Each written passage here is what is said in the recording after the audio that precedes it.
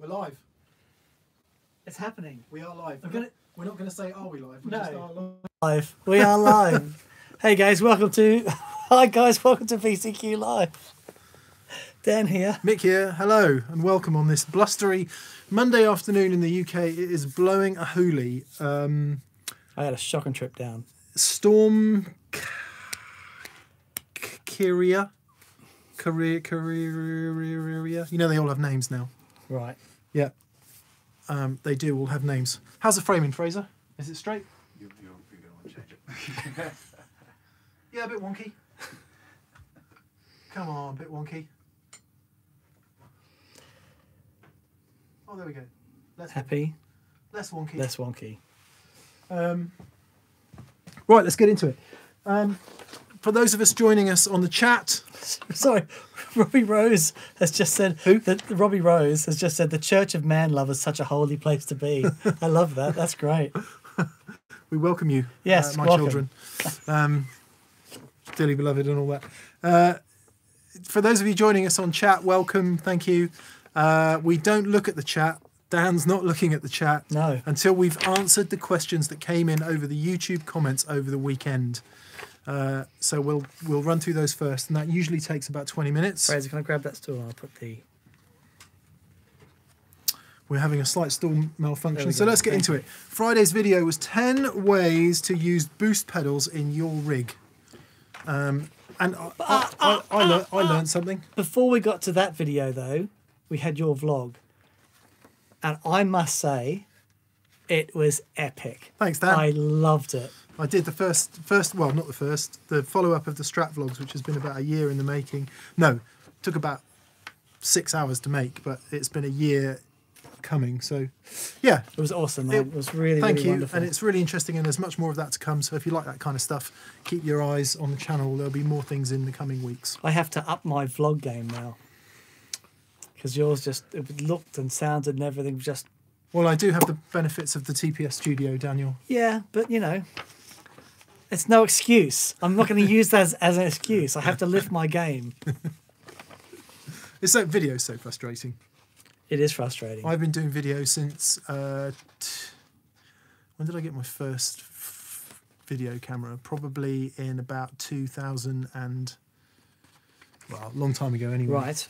And still every video one makes, you look at it and go,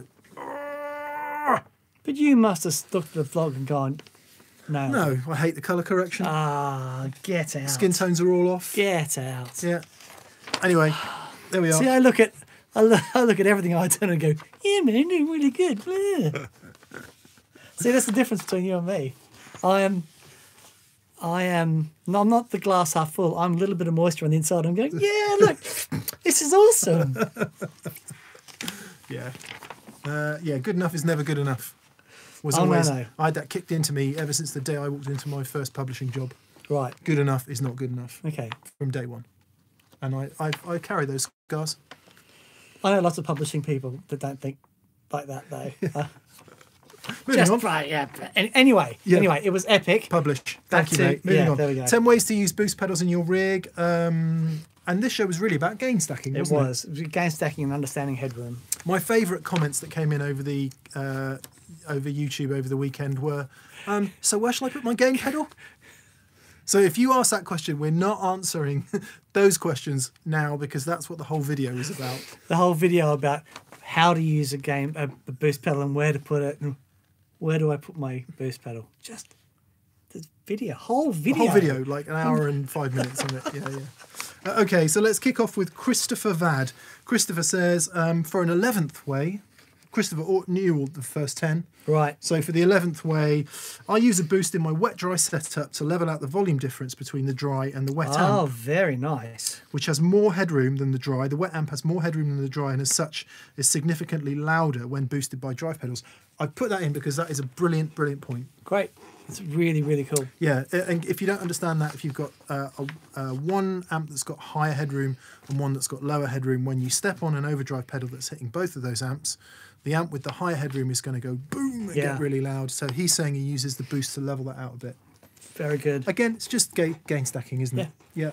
Yep. When you go to school and they teach you like A, B, C, and 1, 2, 3, they should also teach you the basics of gain stacking. They I should. think. And finance. Yeah. Gain stacking and finance. And the rest Yeah. will take care of itself. Yeah, and a bit of philosophy, some Yes. sociology, A bit of conversation, a bit of, Human interaction. Human interaction, communications. yeah, all those things. Yeah. Yeah, just before you're 5 there. Mark Gray. Hey guys, greetings from Stillwater, Maine, USA. I hope MN is Maine, and if it's not, I'm really sorry. MN, wherever that is. Massachusetts. It's not Massachusetts, is it? Or Mississippi? Milwaukee. Yeah. Milwaukee. Please let us know if MN is indeed Maine. I've recently watched your boost voltage and compressor videos. It got me thinking about how my exotic SP compressor can run at 9 or 18 volts. Minnesota. Minnesota, yeah, nice. With the touted benefit of increasing headroom and reducing compression at 18 volts. Come on, it's staying the game. Sorry. What impact does this have on compression? Should I think about it as increasing the maximum threshold? Or is it the maximum signal that can take before clipping? So Mark Gray is asking, when you take a compressor from 9 to 18 volts, what's it actually doing? It's not a blanket statement. For example, if your compressor has got larger electrolytic capacitors, so it'll handle the 18 volts, but in reality, in the design, they've got everything clamped down to 5 volts. Things are regulated down to 5 volts. Then putting 18 volts in is not going to make any difference whatsoever. No difference, yeah. However, if that voltage translates through to, like if you've got transistors or op amps, whatever's doing the amplification, and it can handle the extra voltage, then you may find that you have more headroom before clipping. It all depends on the design. See, it's really weird. Like with the compressors that I use, the guys from Origin, and I much prefer mine at 9 volts because at 18 volts, I've got to work a lot harder to get it to compress, and so I've got to drive it a lot harder. And that can be cool. My favorite sound is just 9 volts. And most guys, they're not designing these things. If they were designing it to sound great at 18 volts, they'd give you an 18 volt supply. I think maybe we need to look at that again, but I think much too much attention has been given to this. Oh, if I put 18 volts in, it's going to sound twice as good. It doesn't translate like that. No, we did a show on voltage in pedals, and we discovered that sometimes in overdrive pedals specifically that were designed to offer you something different between 9 and 18. Yeah. 50% of people preferred 9 and 50% of people preferred 18. So, yeah. So, I would say if you, like, depending on the compressor, but generally, if you are adding headroom to the device that's doing the compression, you're going to find it doesn't compress. The onset of the compression doesn't happen as early as it would with a 9 volt one. Would be interesting to discuss it in a studio world, wouldn't it? Because let's say you've got your compressor on a bus, on an aux mix, and you've got your 9 volt pedal compressor, and you're sticking the whole band mix through that. I wonder how that would differ compared to some mains powered. I would love to do that. Really serious studio like a LA2A or a 1176 or something. That would be an interesting experiment. I would love to do that. It reminds me, we need to go and see Gareth. Yes, we do. We do. We definitely do. All right, let's move along. Christopher C. Hello, Christopher C. If you're watching, love the idea of placing a boost in the loop to overdrive the clean channel at lower volumes. We did this with the Hot Rod Deluxe. I gig with a Hot Rod DeVille 3 60-watt 2x12. Nice. Which can be unbearable at times. Yeah, that's a loud amp. And I've been looking into replacing it. Sticking my EP101 in the loop has completely changed the game. So we did it in the show where we put a boost pedal in the effects loop of the Hot Rod Deluxe, which enabled you to run the amp a bit hotter and turn the gain down in the boost, which made the amp run a bit harder in the front end anyway. Is there a downside to running your amp this way? For example, extra wear or stress on the valves? No. Only as much as turning it up would wear it more. Yeah. The signal that you're putting into the valves is lower. It has more limiting in that signal, and the character that you're hearing and you're liking is from the limiting of the signal before it hits the power valves. Yeah. But yet no problems at all. Yeah. I don't actually know where the loop is on the. Well, it's not before the power. It's not after the power valves, clearly. Yeah. But because you're getting the whole. You're essentially getting the master volume as well, aren't you, on the clean channel of the Hot Rod Deluxe? So you're getting the phase inverter as well? I have to have a look at it. No idea. Pre and post phase inverter, EQs, effects loops are a whole other topic of discussion. Anyway, no, you're not going to damage the amp. Christopher. David Cisbaro.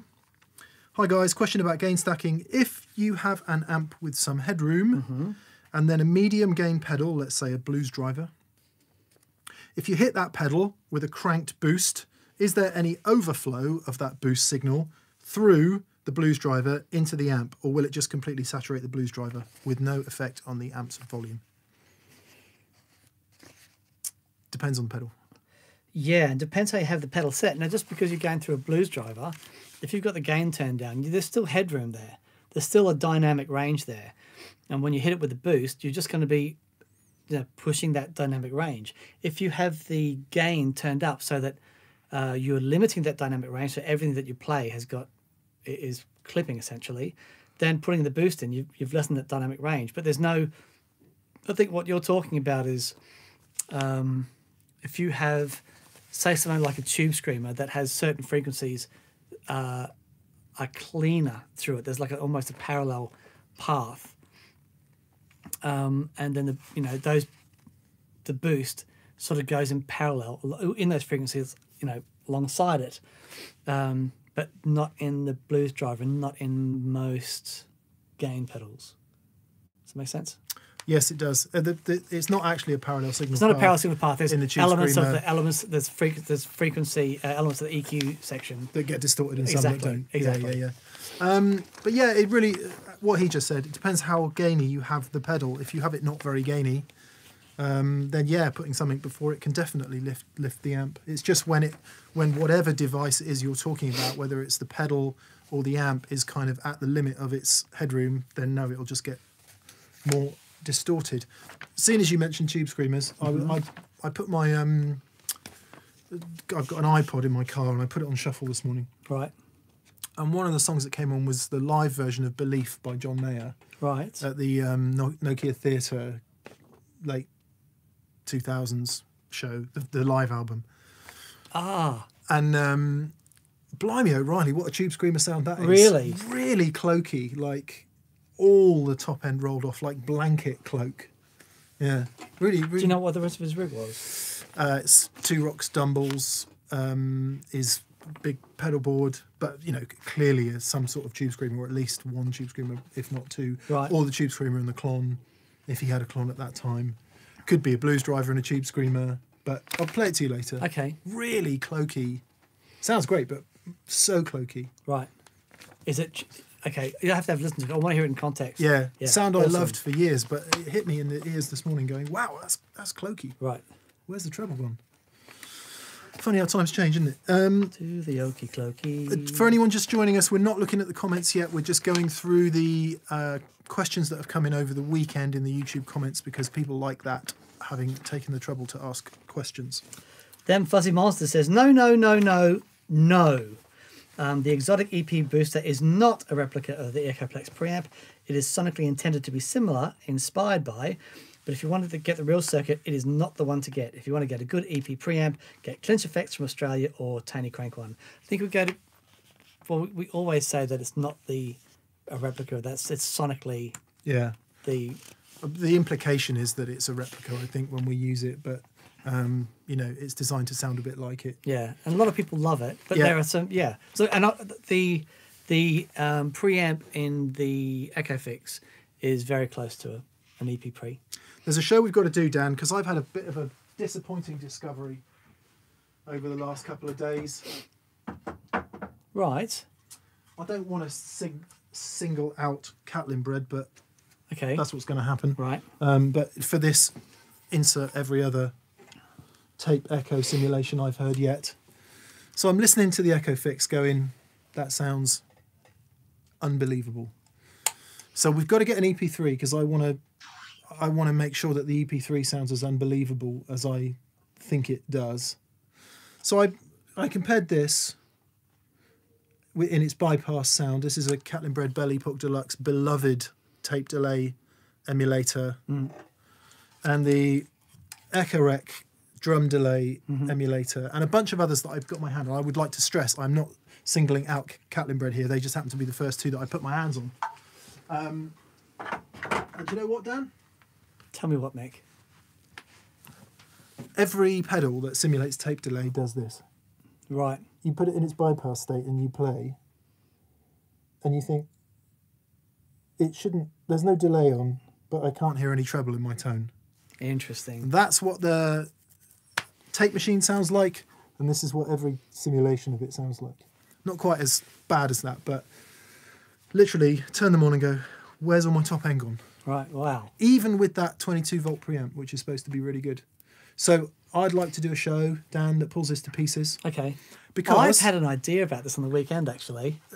Controversially, and Yes. tell me if this chimes with your idea, the only thing I've heard recently in the show that sounds a bit like it is the bloomin' Walrus Mako Series D1, because it has fidelity. Okay. And maybe the Keeley Echoes, but I need to have a proper listen to that. They don't roll all that top off immediately because that's the sound of the preamp. And I have this real crestfallen kind of moment. So let's give these pedals the chance to redeem themselves and make that show. Okay. I wonder But if we there's need to some- get an EP3 from somewhere. Okay. We really do. And I want to get a full tone. Yes, One as that's well. probably what we'll end up with, to be honest. Okay. I think we need to... I might pop down and see my dear friend Charlie Chandler. Yeah. And he's been very good at loaning me on occasion. He's... Shall we commit to buying a full tone? yes. We absolutely should. Okay, we're going to buy a full tone. You can use the full tone. I'll have the Yeah. Echo Fix. All right. We just need to find one at the right price because they're too expensive new. Okay. They're like $1,800 now, which is just too much. Okay. But- But they're wonderful. So maybe we'll find a used one somewhere. Yeah. But your fuzz face and a tape echo. I can't unhear it. Yeah. No. I just can't unhear it now. That's where we live. It's like this doing this show, like in that sense, is like, oh man alive, done me no favours. No favours whatsoever. Anyway, sorry, I interrupted you. You said you had an idea about that. Yeah, I do. And in actual fact, it's so good I'm not gonna share it right now. Okay. Because I think I've worked something out Yeah. over the weekend, just looking at some tape delays and stuff, that I'm gonna have an experiment with it. Well, maybe we've got the new J-Rocket Ape coming. So I'm wondering if you use that with something, you can retain That's going to fidelity. be very interesting. You can That's- retain fidelity and get a really nice delay sound. That's going to be very interesting. Okay, all right. Anyway, okay. We should do that. Once again, for anyone joining us, we're not looking at the comments coming in live at the Screen's moment. even gone dark. We Yeah. had no idea. We're probably not even live now. We're just talking to ourselves. We've got a few more questions to get to, then we'll get to the comments. So Chris Hilton says, question. There's no way you play with this much bass in your bands, right? It would be a muddy mess between you and the bass player. Sounds great solo, but muddy in the mix. So what Chris is saying is when he listens to the show, as we put it out, he's saying our guitar sounds are tremendously bassy. They have a lot of bass in them. Okay. What do you think about that?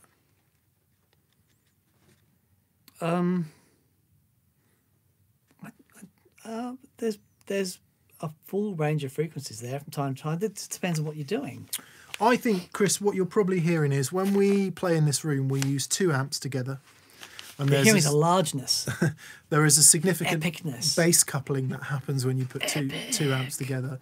Secondly, we use a room stereo, well, a mid-side configuration of room mics, and there's quite a lot of low-end resonance that comes through those. We filter most of it out, some of it, probably anything below 90 hertz-ish, 120 sometimes. So we'll filter a lot of that out, but you still get a lot of room resonance in that. So what the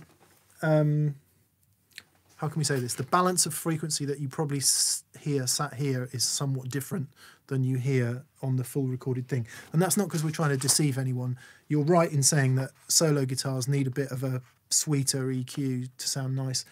I probably wouldn't use much less bass, but I would use quite a bit more treble Okay. live. Like in here, it's unusual to have the Two Rocks bright switch on, But you always have but I that never on. gig without it. Okay. Wow. Yeah. So it's yeah. And of course it depends on your bass player. Yeah. I just want that big tubby mess. Yeah. I don't even want. I don't want to hear the thumb. I wanted to hear blowing on the strings. Yeah. Yeah. Ampeg SVT, Fender Precision Bass and Pinot Palladino is what I want to hear. The other thing you might be talking about is the excess bass on the fuzzy sounds. I've got That's a picture of me and Pinot somewhere. have you? Yeah. That's just I wish I could honk. Oh, so you can Because honk. I can Pinot. honk Pinot. Pinot. That's one of the most satisfying honks ever. He's such a lovely guy. If you He's don't know massive. who Pinot Palladino is, please Google him. You might be talking about the excess bass on the bottom end of the fuzz, which, yes, is a valid point. It's rare that you would be playing those low notes with a fuzz. Man, that first volley of fuzz on your vlog, it's everything. That was It pretty, just so great. without wishing to be gloaty, it was a pretty epic sound, wasn't it, that day?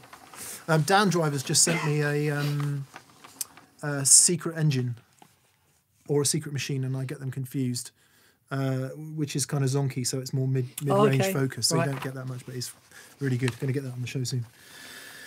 Right, Ryan Seacrest, Big Shoots and Ty Roberts and Simon Dixon and Matt Elder and Nick Owen, TK Brooks wanted to know this too.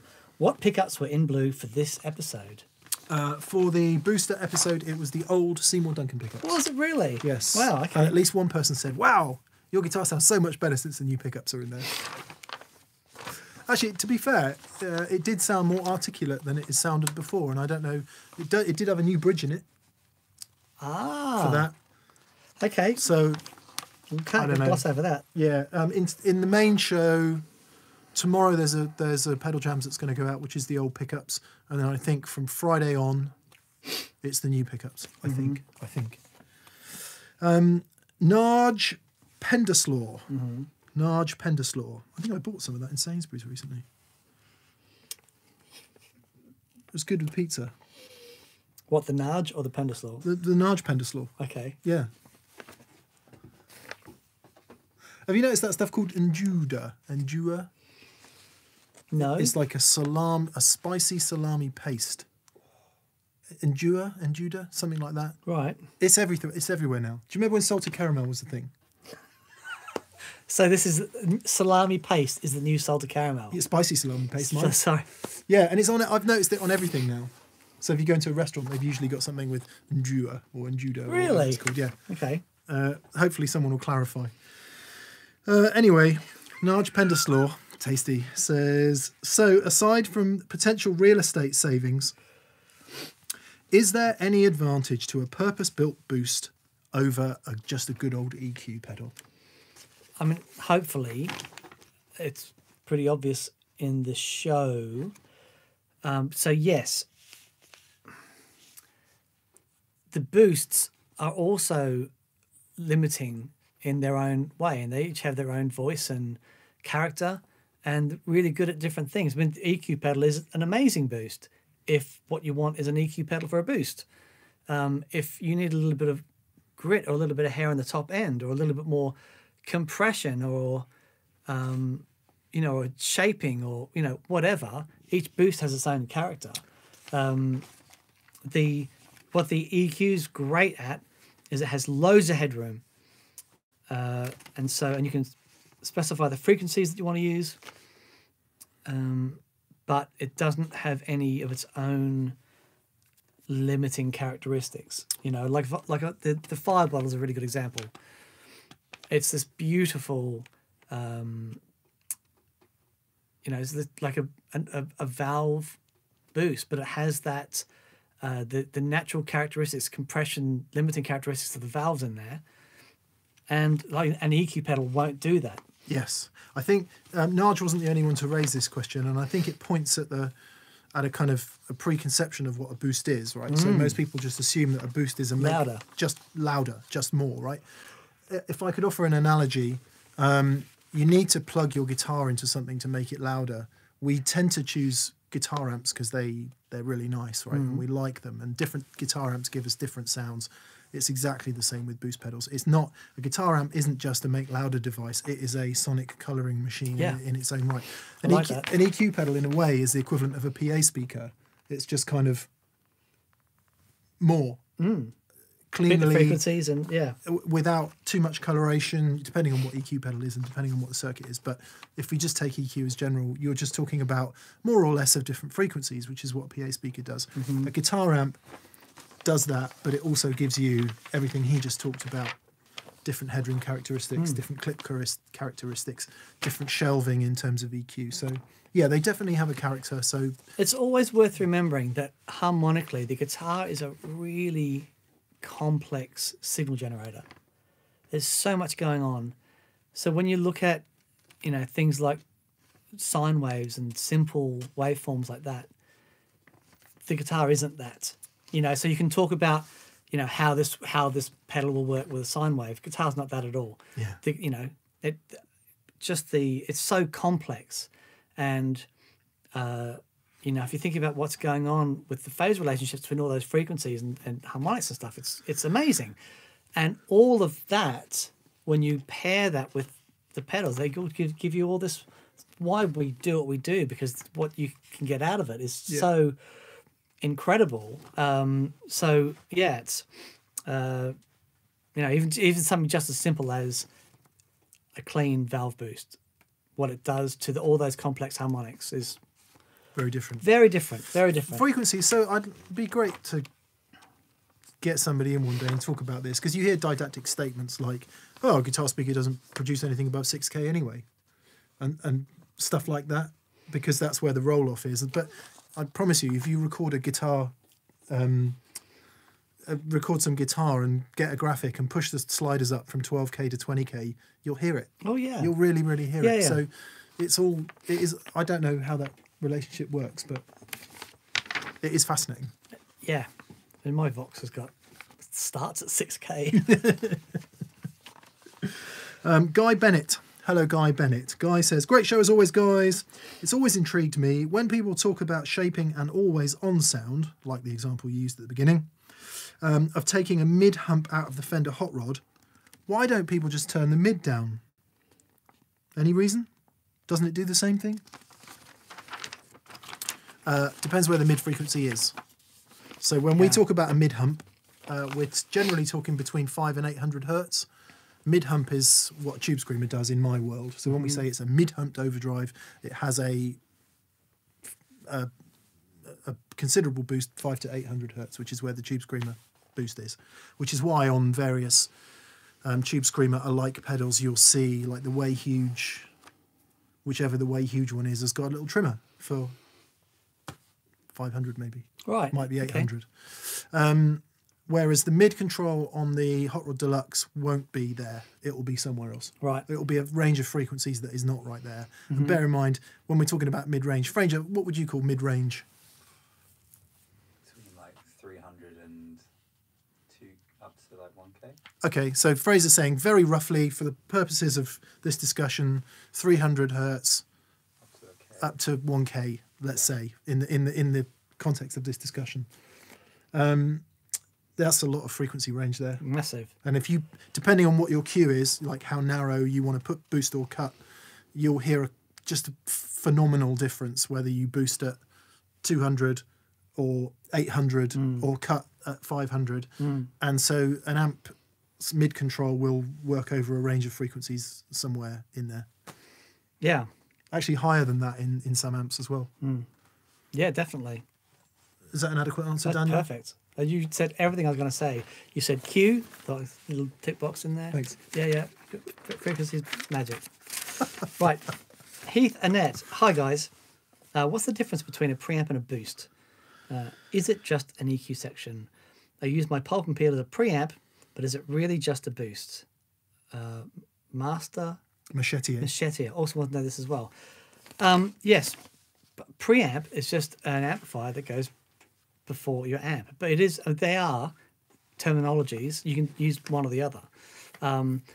However, generally,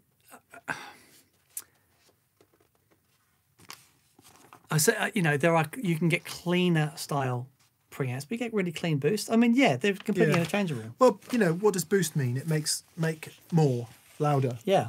And what does amp mean? It means amplify, make louder. Yeah. So, yeah, they are the same thing. And preamp just means you're amplifying something before something else. But if you use it in your effects loop, what is it then? Is it a post amp? Yeah. I don't know. But yes, they're the same thing. It just how it's achieved is what's Power. different. Yeah. Yeah. Yeah, but yes, boost, preamps, drives to an extent, they're all give me more, make louder. Yeah. Yeah. More. Because more, better. More good is more better. More loud is a bit more better. Metal Thrashing Matt. Hello, Matt. I assume the blues driver was chosen because it has a more neutral mid-range character. Would it be harder to apply these rules to a more mid-humped OD? No, same. Exactly. And then you would use whatever boost to shape that in some way. Yeah, and you'd be using that mid-humped OD because that's the sound you want. Yeah. And so, yeah, use the boosts accordingly. Yeah, I think we use the blues driver because it's just a great all-round overdrive pedal that many people understand. Yeah. He gets 2 questions, is that right? Yes. What does the boost into the compressor do exactly that makes it feel like a pushed amp? Right, so the compressor, by its very nature, is limiting the amount of dynamics that you have. And with a valve amplifier, the nature of the power section, the more you push it, the more that the power section naturally limits the dynamics. Now, if I push that compressor really hard, it's going to do in the transistor world a similar job to what happens when you push the power amp really hard, and limit those. Give us a lovely sense of when you so that headroom goes. You're now into limiting. The notes you can sort of lose a little bit of that attack, and it's sort of a bit squashier. But then you get this lovely, smooth sustain. Yeah. But actually, I was thinking about this, how we do a show on Power Amp Overdrive. Excuse me. Should have brought some water. We should have brought water. Even I'm a little hoarse today. Good man, Fraser. Just some Chardonnay. Thanks, bud. Some Pinot Noir. Pick Paul de Pinay for me, please, with an oyster. Polypheme. Yeah. So Matt, what we're doing, if you just stick your guitar into a compressor, there's your guitar's got so much grunt to give the compressor. If you stick an overdrive before that or a boost, then there's more. I'll tell you what's interesting about dynamics. So what a compressor is actually doing is limiting dynamics, right? Yep. And I always describe it as it feeling more dynamic to play because the action of actually playing gives you more squash and release. Yes. So I've got tied myself in knots on many times by describing using that sort of sound as a more dynamic feel. Right. So when it's actually less dynamic. Yeah. So when I'm talking with dynamics, I'm talking about dynamics in amplitude. Yeah. So, like for example, if you plug your guitar into a mixing desk, or a PA or whatever, totally clean headroom, and you pick light, so you can't hear it. but then you can pick loud till you go like it'll blow your face off. Yeah. You know what I mean? So massive, you massive beauty. range. Oh look, he's such a Thank you, Fraser. lovely boy with very good posture. Before I did note, That's because he's fit. Cheers, buddy.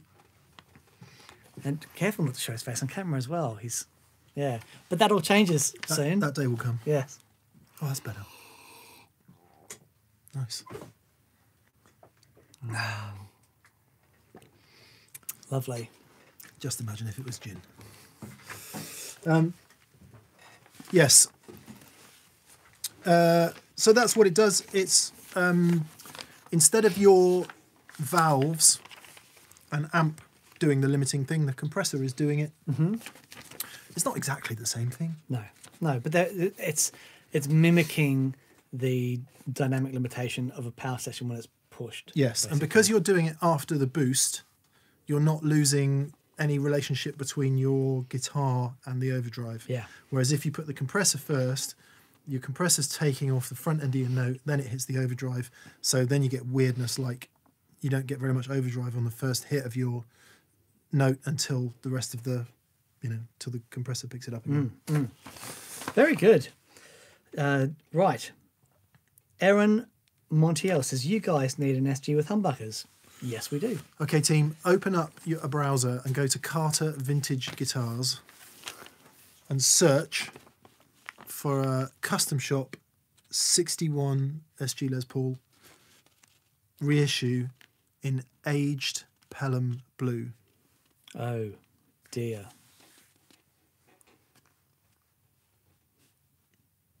Please, somebody buy it.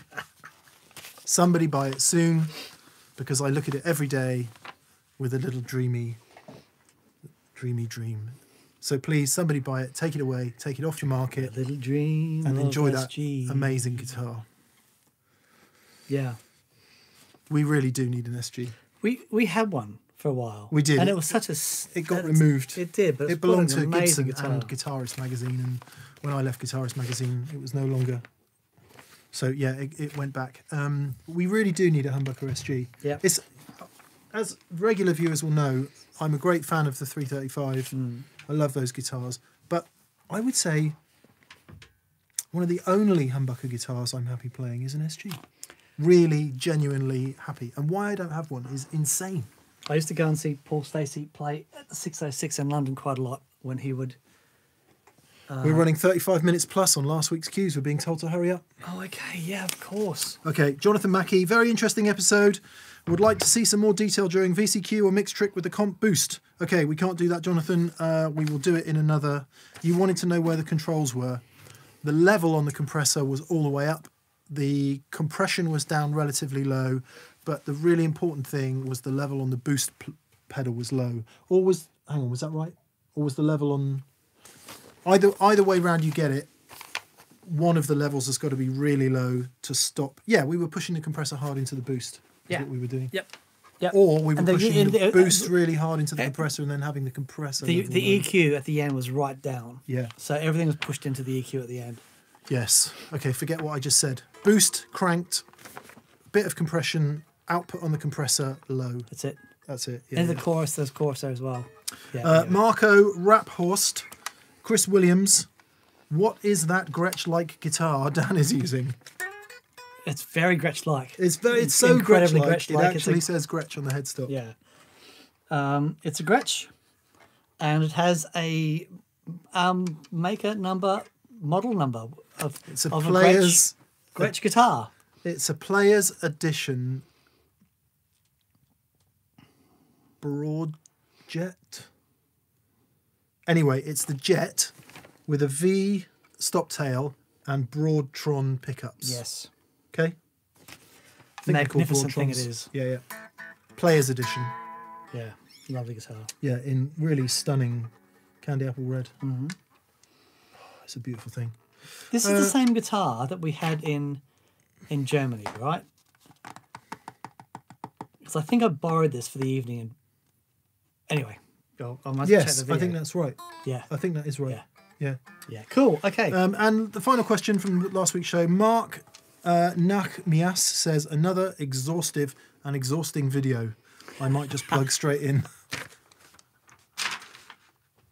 I like that. Some days that's the only way, Mark. Some days that's the only way. Right, let's pick up the live comments then.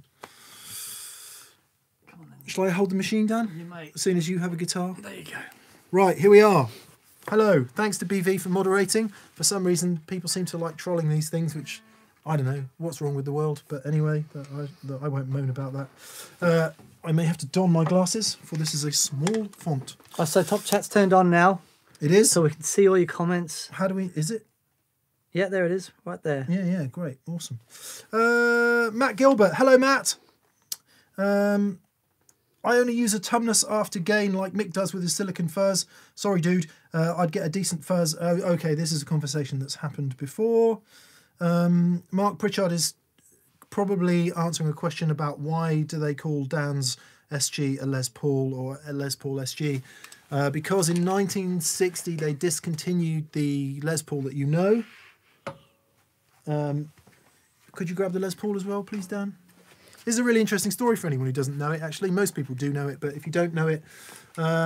this guitar came out in 1952. It had different pickups and a different bridge here, and it was gold. Nobody liked it. Nobody bought it, so they kept upgrading it all the way through. Eventually, in 1958, they said, tell you what, let's make it sunburst. They made it sunburst. By that time, it had humbuckers and a bridge like this. Still nobody liked it, nobody bought it, so they decided not to make it anymore. Les Paul had his contract upcoming. They said, tell you what we need is something more modern. Let's make it this. We'll call it the Les Paul. Les Paul said, you are off your rocker. You can take my bloody name off that thing. And so I'm not selling your demon guitar. the following year, it was called the SG, and that's how that happened. For standard guitar? Or solid guitar. Solid guitar. Nobody's quite sure. They didn't start making this again until 67? 68? No way. Yeah. Have you got it? I've got it. Yeah. And then it was very different when it returned, because then it had mini humbuckers and it was called a deluxe. But that's why I think this is 1961, this Junior, and you will still see it says Les Paul on the headstock. Ha ha ha. Yeah, so there we are. I love this guitar. So that was Les Paul signature guitar in 1961, albeit the junior model thereof. Yeah. There you go. There you go. That's how that works. Jeremy C. Hello. Jeremy! Speaking of dynamics, do you gentlemen have to work to make your friendship seem so effortlessly charming? Or is it just effortless? Well, we like all relationships. We have date nights, we work hard on it, we make time for each other, all those things that you would do in a relationship. Oh, bless you. Okay, Fishy Paw. That story had been disputed. His endorsement contract ran out. That's why they took his name off. Yes, his contract did run out. It wasn't renewed. I think his relationship was with Morris Berlin maybe, and Berlin left or something like that. I don't know. Anyway, he didn't like the guitar. He never liked it. That's why his never looked like the standard models. Yeah, right. Yeah. Anyway. Matt Stevenson. Hello, Matt. Love the show. Thank you. Following your episode recently in which Dan ran the ultra cheap amp into a 4x12 for decent tone, do you have any thoughts on converting cheapy combos into heads? No. It's not worth it. Hang on. But what are you talking? What's a cheapy combo though? Yeah. Ah, man. Maybe. There's no doubt that changing the speakers into which you pump your amp makes a colossal fundamental difference in how the thing sounds. Yeah, definitely. So what would be useful to say there? If you don't want to drop however much money on a new amp and you think a decent different cabinet could help, then try it. And then if you love that, then yeah, chop it. Chop the head down into chop the combo down into a head. And so I've done this before. Yeah. Right. I had a wonderful quad reverb that was stolen along with my Strat, and it was an epic sounding thing. But it was a 4x12. It was basically a Fender Twin, but a 4x12 version. And I thought, I just want the head part, and I'll just run it into a 1x12 or a 2x12. So I did. I cut the thing, and it was stupid, and I've done it a number of times, right? It's an awful looking thing as well. Matt's talking about a cheap combo, valve state Marshall or a Fender frontman, etc. One day they will build houses out of that stuff. Instead of making landfill out of it, they will use it in construction. Right. A couple of bits of particle board each side, spray it with pebble dash. There you go. There's a nice affordable home for somebody. Built out of old Marshall valve states. Resonates at 67 hertz.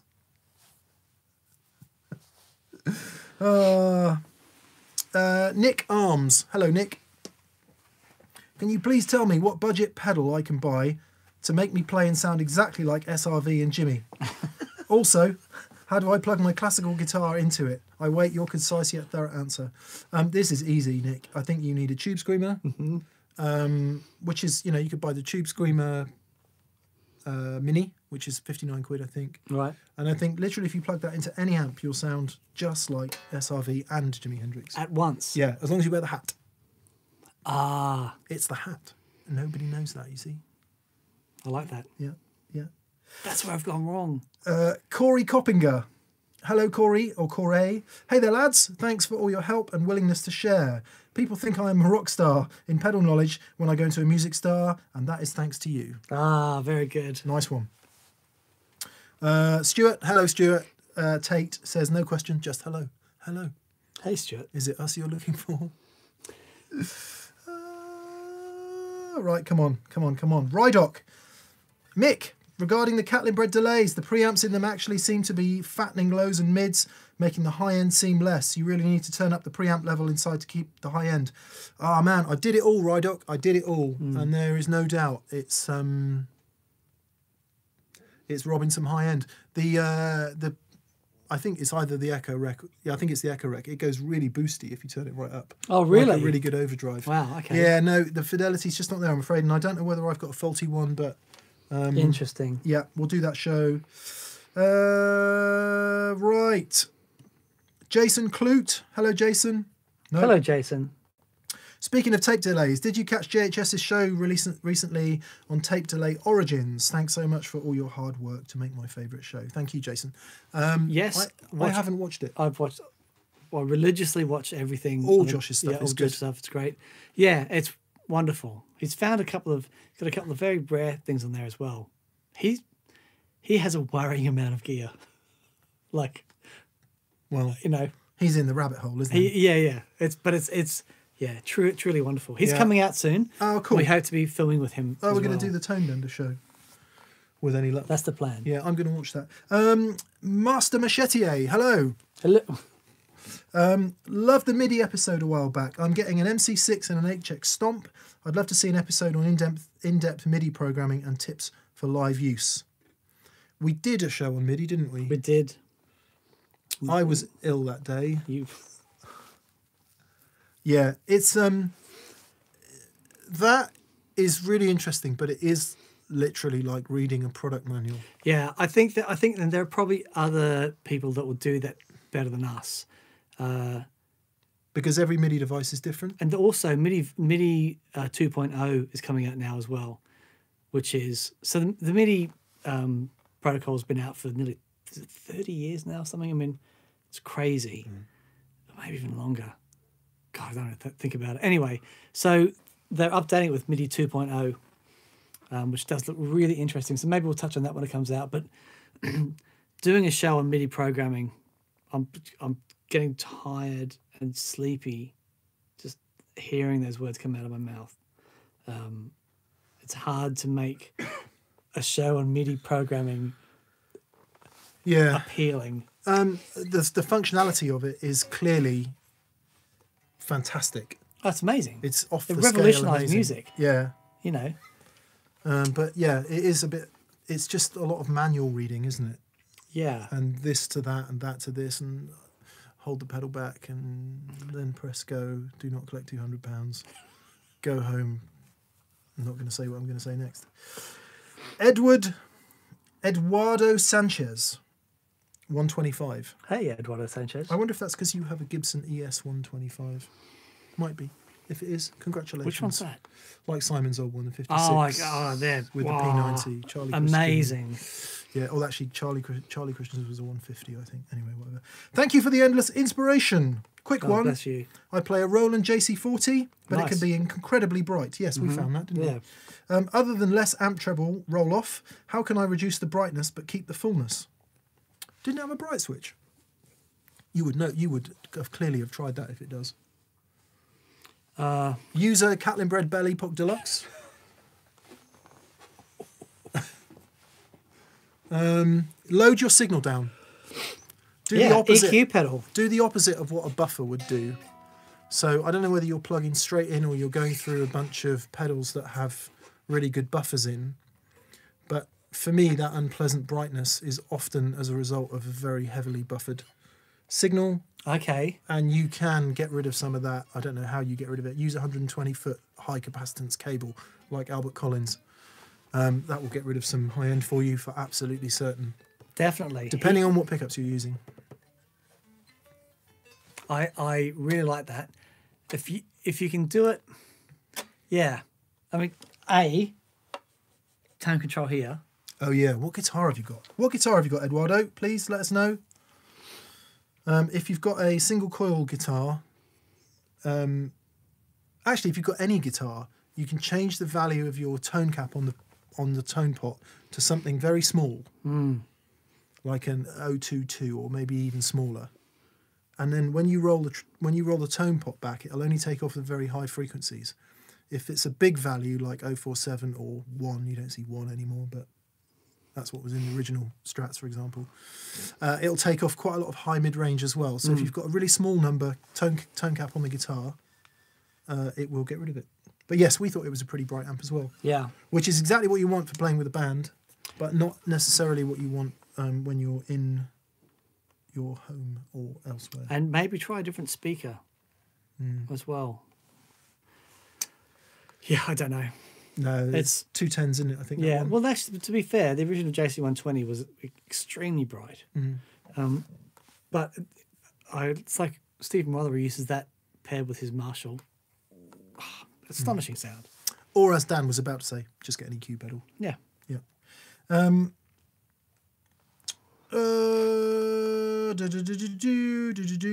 Right, what's happening here?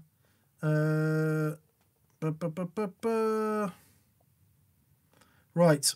Cheers, guys, from Barcelona, says Julie or Julie Mathieu. I have an exotic RC2 version 2, a Ryra, some sort of Timmy, and a treble booster. Nice. Is this too much gain? No. And then it's just completely disappeared, as it always does. I took Joey Landreth to Barcelona to see Biffy Clyro.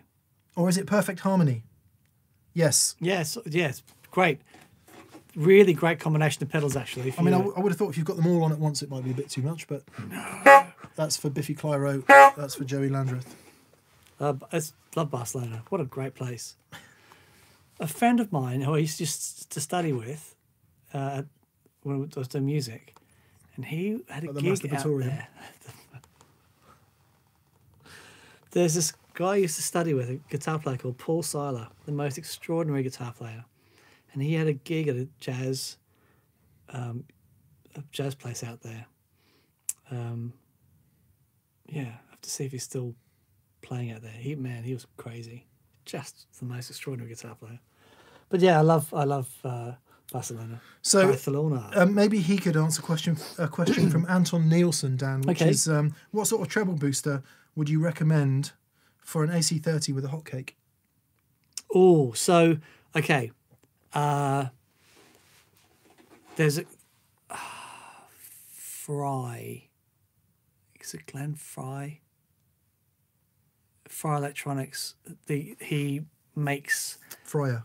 Fryer. That's him, and he makes Brian May's treble boosters. They're great.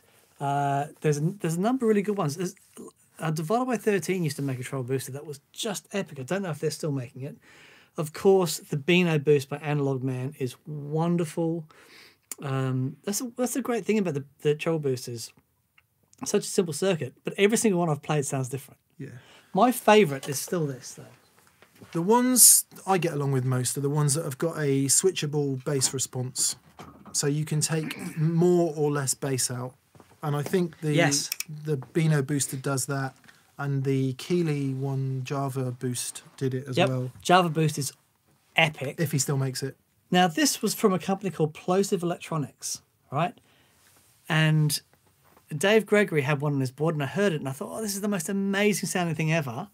So I contacted the guy and bought one, and I absolutely loved it. And I went to purchase another one, and he'd disappeared. The website had gone. Was it officially sanctioned by anyone called May? No. But There you go, then. neither. But all of his social media stuff had gone. He just vanished. I'd have called it a June Ah, very good. or an April. So before or after. Yeah. Yeah, I like that. Yeah. Yeah, but this is still my favourite. I adore this thing. It's really simple, but again, nothing sounds like it. And it has a capacitor array on here. So that tone control is just different capacitors for different amount of bottom end coming through. Yeah. And then, wah. Yeah. But even it's very with the gain off, it's still boosting. It's an amazing sounding thing. But go for something that is Rangemaster derived. Yeah. Yeah. Yes. If you want that Brian May thing. Yeah. Yeah. Right. J'aime, or it might be Jamie. Noro. Guys, do you have any preference tone-wise regarding speakers wired in series versus parallel? Especially with a 2x12. 8 ohms versus 16 ohms, do they sound different? So for anyone not following, if you get two 8 ohm speakers and you wire them in series, how many ohms do you get, Dan? In series, you get 16 ohms. And if you wire them in parallel, how many do you get? 4 ohms. There you go. So you're taking the same speaker and you're wiring it in series or parallel, meaning that when you attach it to your amp, you've either got to select the 16 ohm tap or the 4 ohm tap. So the 16 ohm will be, your amp is working harder. It's harder to push 16 ohms than it is to push 4 ohms. 4 ohms, it's easy to push, and so your amp will actually be louder. And they do sound different. The amp, so it's not just about the speaker though, it's about the relationship between the amplifier and the output stage and the transformer. It's about the relationship between the amplifier and the speaker. They work together. It's just not the speaker reacting differently because it's wired differently. It's the relationship between the amp and the speaker and the impedance stuff. Some amp designers I know say it doesn't make any difference. Look, it's Many amp designers I know say it makes a massive difference. Yeah, if you're pushing 16 ohms, it's harder to push 16 ohms than it is to push 4 ohms. Yeah, but isn't the transformer wired with that in mind? It's tapped off at a different point. So is there not a? But then, hang on, let me get this right. Watts is the result of Power, heat. ohms and volts. Is it? How do you get watts? Watts is a measure of heat, basically. So you've got voltage multiplied by. What I'm saying is, if you plug into a guitar amp that's 50 watts, Yeah. and you plug into the 4 ohm, the 8 ohm, or the 16 ohm on a valve amp, you're getting 50 watts.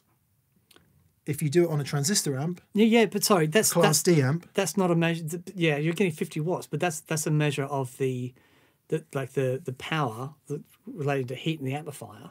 That's not a measure of the volume that it's producing. It's still 50 watts, but if you're well, look, we'll do it. We'll get two 8 ohm. Yeah, no, I agree. They sound very different. Yeah, 8 they ohms sound- is my preference, by the way, for most amps. Just because it always was. Sure, But if it's a super or a Bassman, then it's 2 ohms.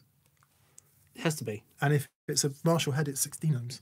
There you go. And so, So the AC30 is wired in 16 ohms, and it's like it's mega. yeah, sounds like a rabbit hole, doesn't it? It is a rabbit hole. But I want to know then. Okay, so bringing it back to relevance, Dan's just got the matchless ESD for his matchless, and I'm assuming that is extension speaker double. Okay, I'm assuming. that's very good. or I wouldn't dual. have put that together. I don't know if it is or not. Someone can put me right on that. It's currently wired in 4 ohms, and you're saying the amp's too loud, so you might wire it in 16 just to see. Then that is the show we shall make. I like that. I like that. Funky Joe says, any chance of getting Philip Sace on the show? Would be great to see him. Yes, it blinking would. If Philip is ever in the UK, there is clearly an open invitation. Of course, that would be amazing. Christopher C, you guys are great. Oh, bless you, Christopher. Thank you. It's very generous. Thank you for the entertaining and insightful videos. Well, thank you, Christopher. Thanks for watching. Just for anyone that so the super chat is turned on, and anything that we get from super chat just goes towards helping us pay for production, and Fraser running around getting us glasses of water and things. He's got to milk that water from our water yak, and let me tell you, that thing eats a lot of air. Yeah, so thank you to anyone that's done that. I really appreciate it. Matt Gilbert, Mick, are you reading any philosophy at the moment? Yes, because some questions about the books. Which books you were reading in your vlog? I have listed the books that I was reading in the 2020 resolutions video. And if you scroll through the comments, you'll find the links to that. Matt, I am still struggling my way through Alfred Adler's on Human Nature book. Right. From 1927. But that's been a big thing for you. Everything. Adlerian. Yeah. Alderonian. Yeah. Well, it's nearly older, isn't it? So it works for me. Right. It's the body of my guitar, Dan. That and Eckhart Tolle. Now, Eckhart Tolle might be seen as a bit of a modern day quack, but he's been important to me. So, and I listened to that and the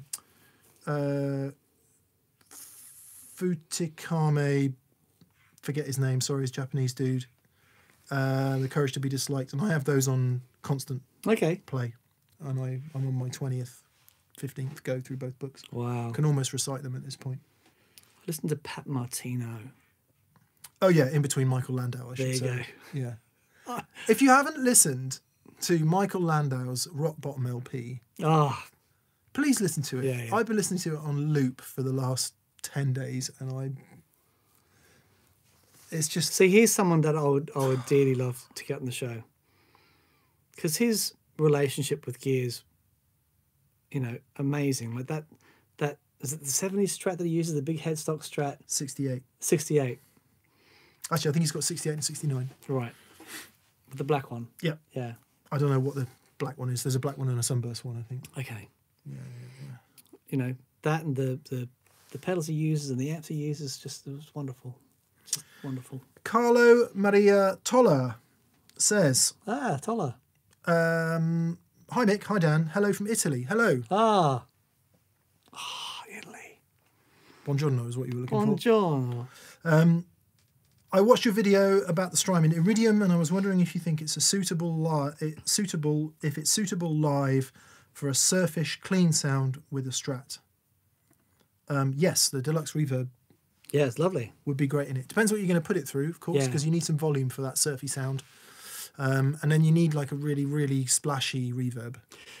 So all of those things are great depending on what you put them through. Yeah. And because you've got that's a pedal. It's not an amplifier. You've got to amplify that signal somehow so you can hear it.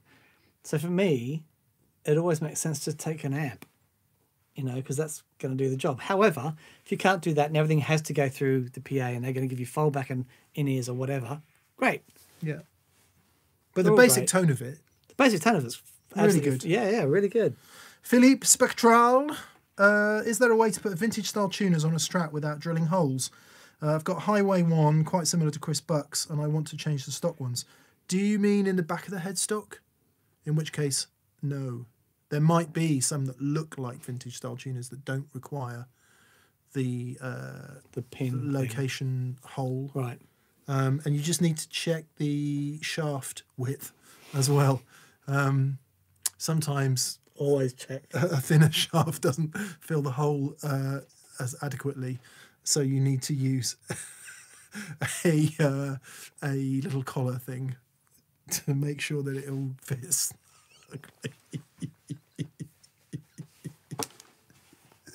Hi guys, greetings from Rome, says Domenico Lanza. Will you ever do an episode on the different versions of the Hudson broadcast or the full tone full drive? Yeah, we are going to do that Hudson episode. I think that would be interesting.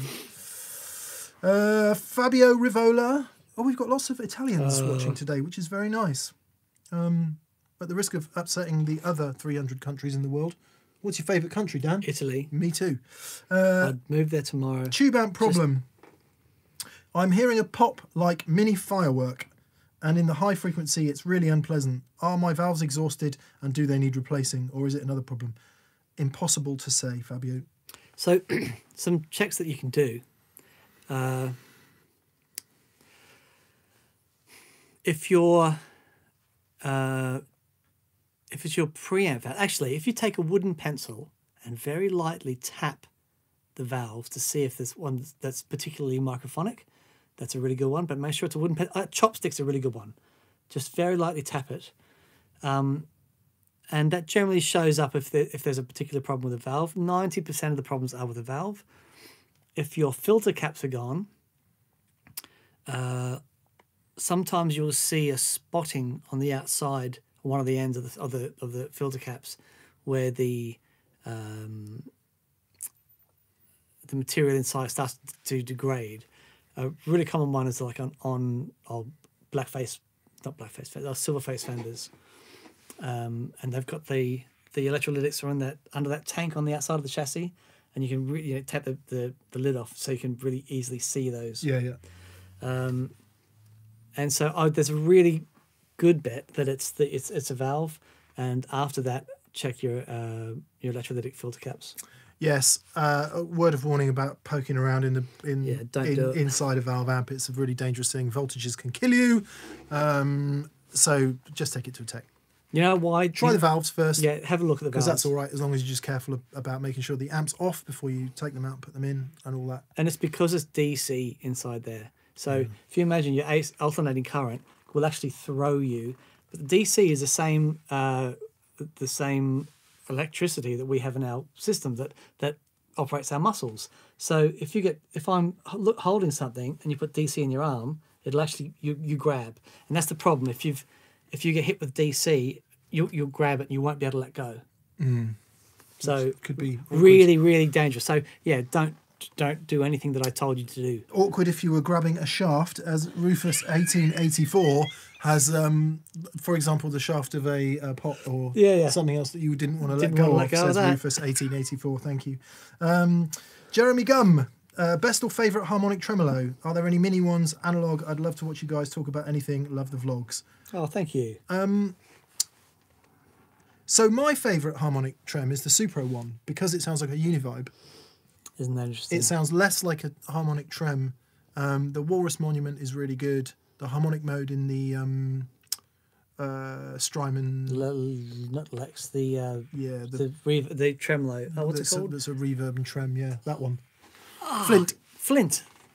Is really good. There's a few more starting to hit the market. Yeah. So, yeah. But yeah, I like the Supro one because it sounds like a univibe. The Walrus V2 is in a good size box. Yes. Walrus Monument. You all right, Dan? Do you want to read this? I'm just. Crown Jewels Guitar Repair. Yo, I have a 1x12 Pro Reverb that's 8 ohms. I want to do a 212 cab. Do you recommend I get 2 4 ohms in series or 2 16 ohm in parallel? If you get...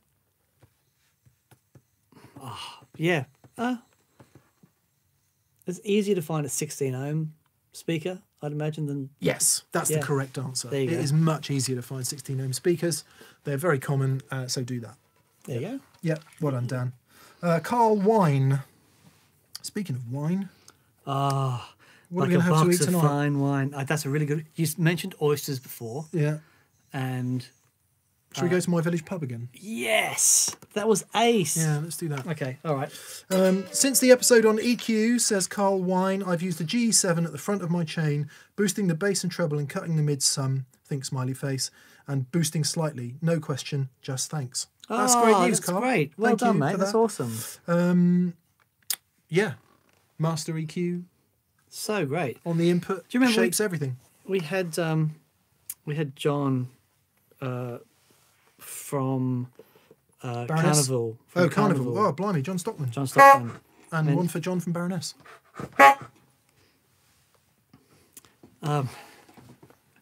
Sorry. And he had his G7 at the end of the very last thing, just so that he could shape to whatever room he was in. Yeah, such a powerful little tool, that thing. Did he have his modded? Because they're a bit noisy, aren't they? Like, yeah, they can be, the Analog Man mod in them is wonderful. Yeah. Derek Clay. Any opinions on the Drybell Unit 67 Boost EQ Rangemaster and 1776 Comp all in one small box? What? I've never used that. Sounds really killer. Wow. Let's get one of those. Yeah, shall we? So yes, no opinion other than it sounds awesome. Rock Hammer says, have you ever turned your amp around backwards and placed a mirror behind it to reflect the sounds forward? It gives a glassy, clean sound. Thanks, Rock. Thank you. Thank you. Thank you. I was going to say scissors. Simon Mastromateo. Any thoughts on Goto 510 trem that's on modern Sirs like the Pete Thorne? Would it sound different from the vintage spec ones? Yes, sounds very different indeed. Sounds good. Yeah, well, I mean, it just depends what you want. A lot of people say they don't sound any different. They absolutely do. Classic Strat sound needs the bridge plate of that guitar to sit on the body. Right. And the 6 screws, it's quite important for that sound. However, lots of more modern Strat sounds, and if you take Pete as a really brilliant example of that, Guthrie, plenty of people use the 2 pivot bridge. Your Geordie friend. My Geordie friend. Matteo. Oh, Matteo Sasato, yeah. How are you, Lick? Matteo Sasato here, coming at you, doing the internet. Cracking. For anyone who doesn't know, Matteo Sasato is actually from Newcastle upon Tyne. Yeah, they do sound different, which is not to say better or worse. It's to say different. Reed Cunny plays some pretty guitar.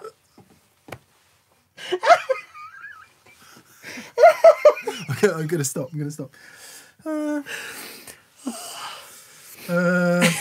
Fishy Paws coming in with the jokes. I like Porky Pig philosophy. I'm pink, therefore I'm ham. I wish I could make a Rennie Descartes pig joke there, but I can't, I'm afraid. Right, Alan Rutherford, and we are now all 13 years old. Yes, we are. When were we not 13 years old? Yeah, I'm still 19, I think. Oh, I'm about 27. Oh, yeah. I Hey, guys. had to grow up a little bit. Hey, guys, says Jonathan Harvey. I have a vintage JTM 45 type amp at 16 ohms. When running it through an 8 ohm hot plate into a 16 ohm 1960 vintage 4x12 cab, it sounds nasal, almost fuzz face like. Any idea why this might be? You got a 16 ohm amp is running into an 8 ohm. Yeah, you've got a mismatch there, Jonathan. Yeah. You need a 16 ohm Absolutely. hot plate. You might be damaging your output transformer doing that. Yeah. Possibly. Yep. Joe Brennan, hello, Joe. I can totally relate to your guitar wiring struggles, Mick. I tried to do mine myself, but something was off, so I had a pro do it, and it transformed into a completely different guitar. Yeah, I'm not hopeless at wiring. No, I'm just really slow. You are a perfectionist. Your wiring was fine. I saw it. It was all good. Thanks, mate. I am going to get some leaded solder, though. I've got some for you. Thanks. No worries. Thanks. Don't tell anyone. Attila Oliveira. Hey, mates. Cheers from Brazil. Oh, hello to Brazil. Ciao. What? Not in Brazil. Yeah, ciao's Really? goodbye. And Oh, hello, right. I think. Yeah. I thought Ciao. Ciao's Italian, isn't it? Yeah, but it's Don't also they speak Portuguese in Brazil? yeah, but it's also ciao. Oh, nice. Yeah. Nice. It's, obrigado. I know Brazilians. I eat at Brazilian barbecue restaurants. Of course you do, Yes. because of your fighting. Who am I fighting? Daniel's fighting. I just wanted to say, says Attila Oliveira, I had to go silent, and I've been hating what I get, but hitting an SP compressor with a bad bob brought it back some life into it. Oh, Thanks. great. That's amazing. Yeah, awesome. That's good to hear. And we're sorry that you've had to go silent. That is, well, I don't know what to say. It's a shame. Yeah, I think the loud pub gigs are coming back. Rowan John says, hello from South Africa. Hello. In a church band and wanting to know which is simpler to use, individual pedals or multi-effects, as the multi can go straight into the PA and not have to carry an amp around. Yeah.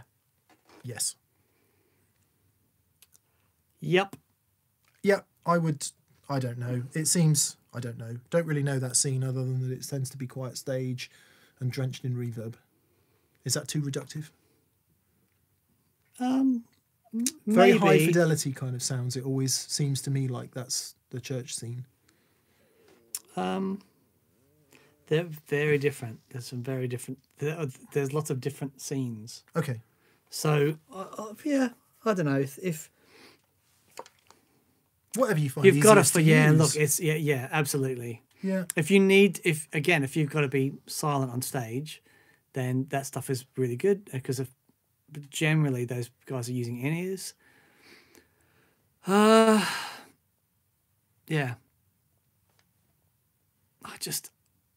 I can't do it without an amp. You know, Yeah. even I would sooner have like a tiny little 10-watt thing. A smoky cigarette packet amp.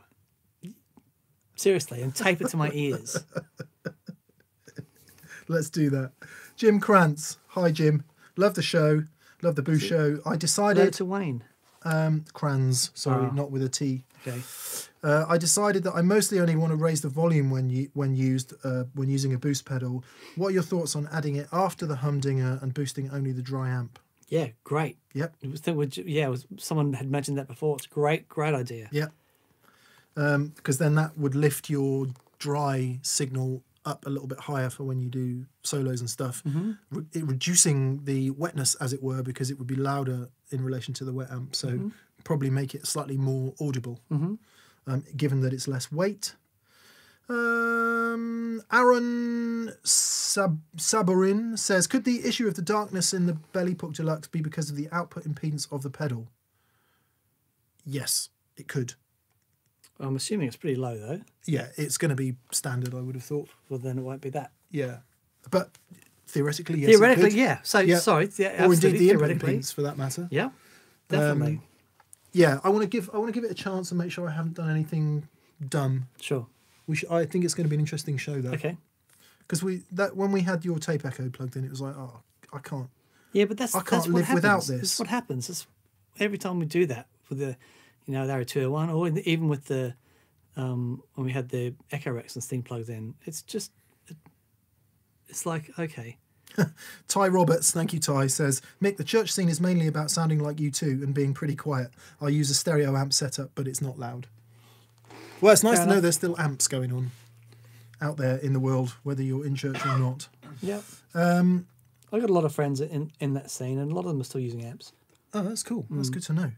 Cody Carrick, I want a video game where you... where you play as Dan fights various builders and players to reach the magic transistor at the top of the mountain. The TPS roleplay game. Brilliant. Oh, that's awesome. Who'd be at the top? I reckon Brian Wampler would be a challenge. Yeah, He's quite fit. yeah. I don't want to fight Dave Freeman, that's for sure. Simon Mastra Matteo says, hi again for Dan. Simon, hello again. How is the matchless cab? How do you like it? Yeah, it's just wonderful. Whenever I'd plugged into, I hadn't experienced this with the head and the cab before. Whenever I played the matchless 2x12s, and they have the mismatched speakers in there, and it just gives this sense of massiveness. It's the weirdest thing. And as soon as I plugged in this 2x12, it's like, oh, there it is. And it just sounds so huge. I just love it. I haven't heard it sound better than the HK yet. So we need to do that and have a listen. Okay. I wonder if it's because the HK's closed back and there's just more bass reinforcement. Right. Okay. But and also those greenbacks in that cabinet have been whacked for years. I think it needs to be played in. Yeah, so but yeah, we'll sense know of, in a few weeks. Yeah. That sense of bigness, though, I do really like. My 2-Rock cabinet has changed fundamentally since we got it. Right. Yeah. So, Old Man Zen says, if you haven't got a hi from Canada, let's get out of the way. Hello, Canada. Hello. Now then, is the new Boss EQ worth the investment as it's not cheap? If it does what you want it to do with all the presets and options and things, it's great. Yeah, there's some really good programmable EQs out there. Does Source Audio make one? Source Audio makes one. They've got a... they definitely make one. I think they've got a new one. Free the Tone make one. Free the Tone one is great. Analog programmable one. They've got the Condor from Chasebus Audio, which is, again, wonderful. There's a bunch of really good EQ options out there. But the Boss one's great. Manly's FC. Hi from Norfolk. Thanks for the content every week. It has changed my playing so much. Can't wait to play every day and experiment. It's awesome, and the options you guys have described so aptly blows my mind. Well, thank you. That's amazing. That's you're very so kind welcome. of you to say. Yeah. For what it's worth, we're learning all the time as well. Absolutely. Still learning stuff. Sometimes you'll say something and I'll be like, wow. Never knew that. Wow. Anyway. How are we doing? Right, we should think about it, Dan. Okay. It's 6:30. Rob Flax, hi Rob. Ever think about doing a show about pitch shifters, especially octave down? Yes, definitely. Yeah, there have been. Yes, there's a couple of really interesting devices now out there that does that. So there'll be a really good show on that. Yeah, I need some learning to do. Okay. Because pitch shifting isn't something I've never tried. Oh, it's great fun. Yeah. Robin. Hello, Robin. Do you guys have any simple tips on how I could annoy my neighbours less with my 6-watt matchless SC Mini? I live in an apartment and would like to reduce vibrations and noise. Robin, honestly, a 6-watt matchless is crazy loud. It's ridiculous. I mean, you could loud. hit 102 dB with that thing, no problem whatsoever. No, sound proofing is really expensive. To do soundproofing properly, And you've really got to have difficult, an isolated room within a room. It's really You tricky. could try something like an ISO pad to reduce bass reflections through the floor. People like Auralex will make like a foam pad. Mm-hmm. In fact, Bonamassa used to use those for his 412s. Did he? So they gave him consistency from stage to stage. Okay. Great idea.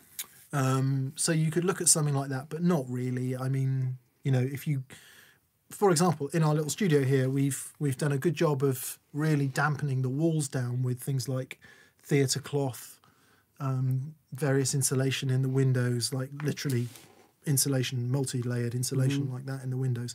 But guess what? It all goes out through the roof. Yeah. So there's people stood in the car park going, now that is music. I think is their main, that's what they say mainly, isn't it? Yeah. As opposed to, please can you turn that garbage down? We've been very fortunate. Yeah. As opposed to our last studio where, neighbours were signing off ill because it was so loud. John Miklosovich. Hi, John, and thank you for that. I'm building a wet-dry stereo board, and I just wanted to thank you guys for the vast amount of information you've put out.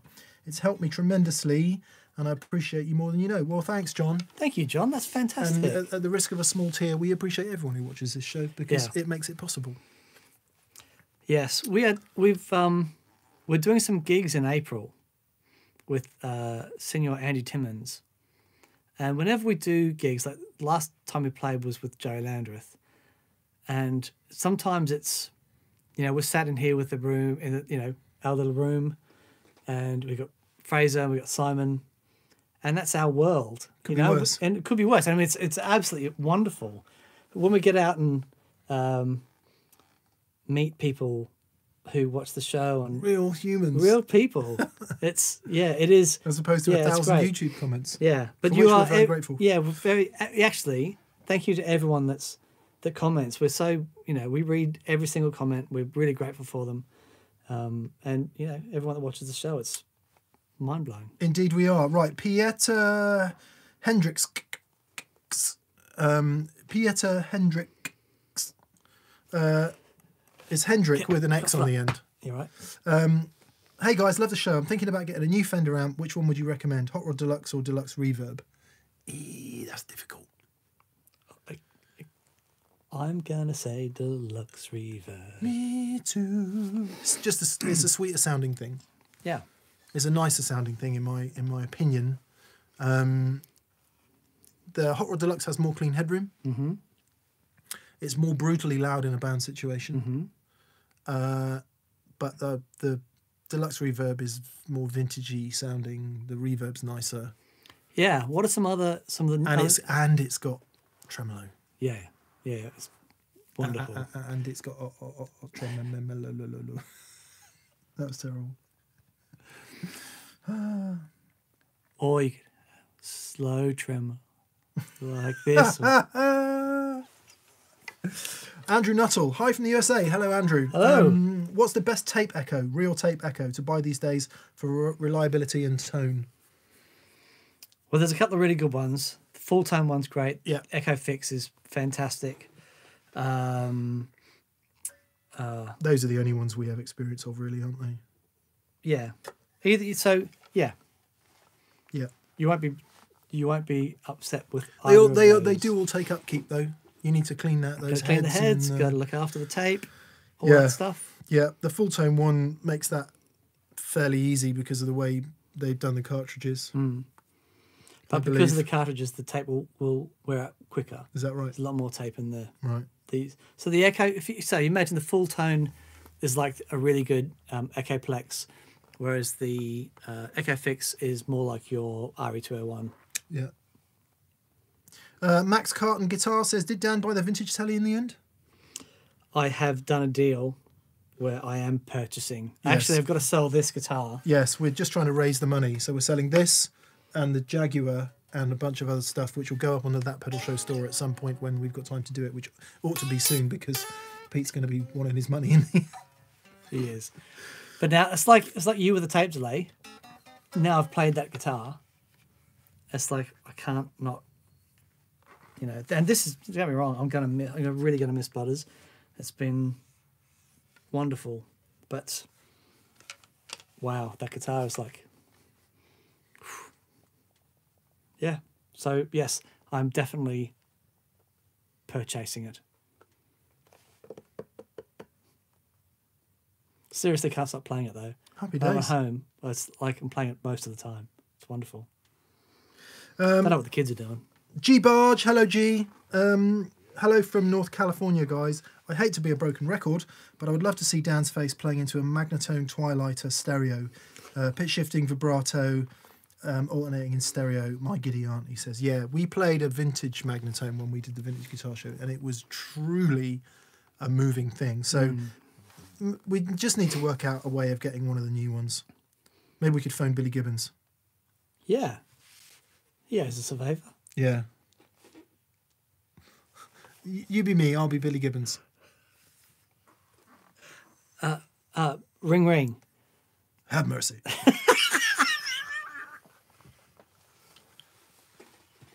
It's very good. This is Billy Gibbons. Billy, we want to borrow one of your amplifiers. Now, come on. Seriously. It's about time. Jesus just left Chicago. Have mercy. Bye. Billy says we can't have one. That was lame.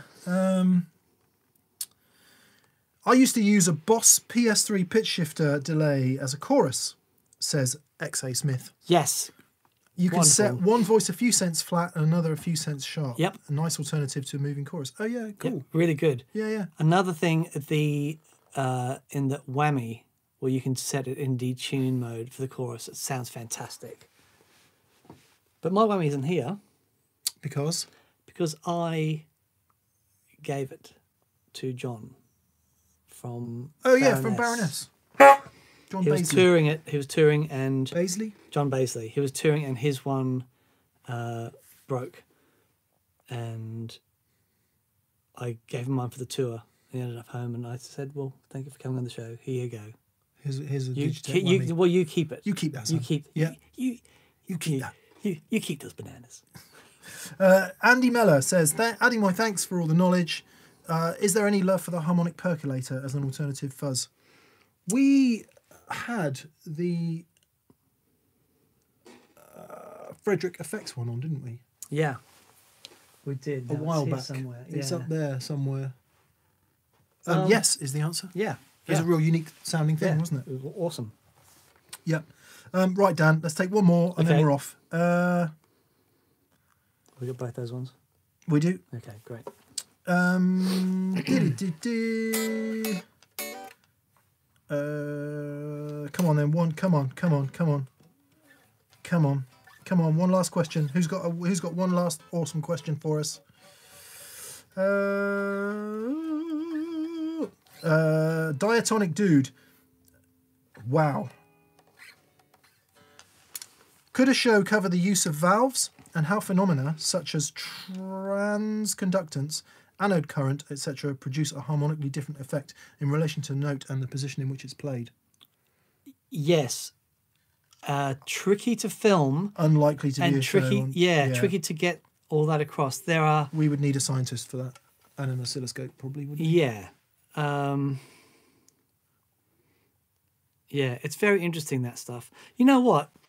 I was talking to Jesse Hoff yesterday, and Jesse. So people don't know Jesse from Lazy J Amplifiers.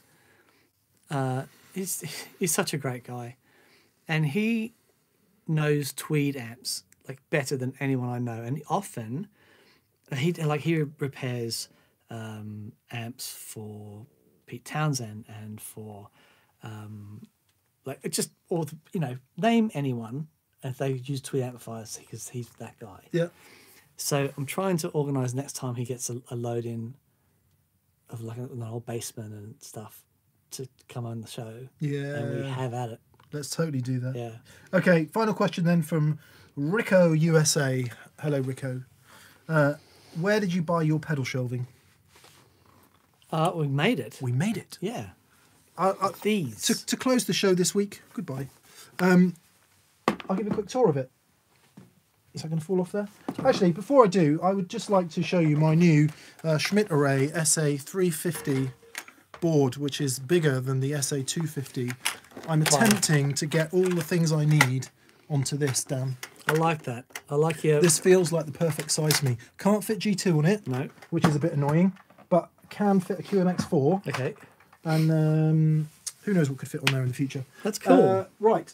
You'll have that for the Andy gigs, will you? For the Andy gigs, yes. Okay, For awesome. the other gigs I'm doing in July, I might need something a bit bigger. Right. Dan made these out of wood. Hang on. These are that pedal shelf.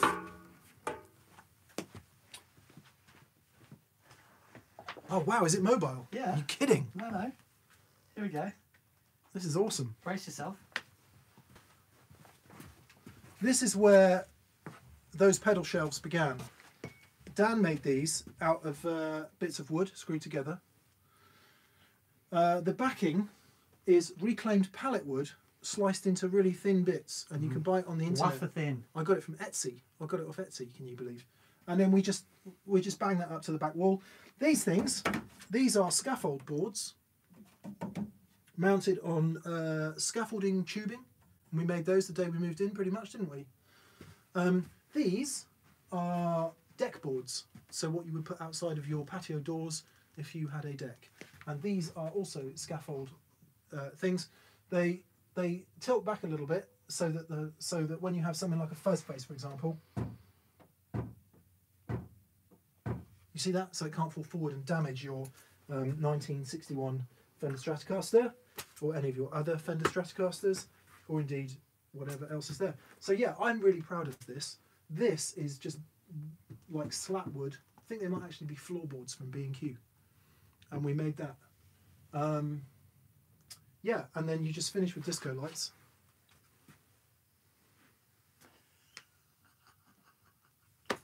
That's how to do it. See you next week. Bye. Bye.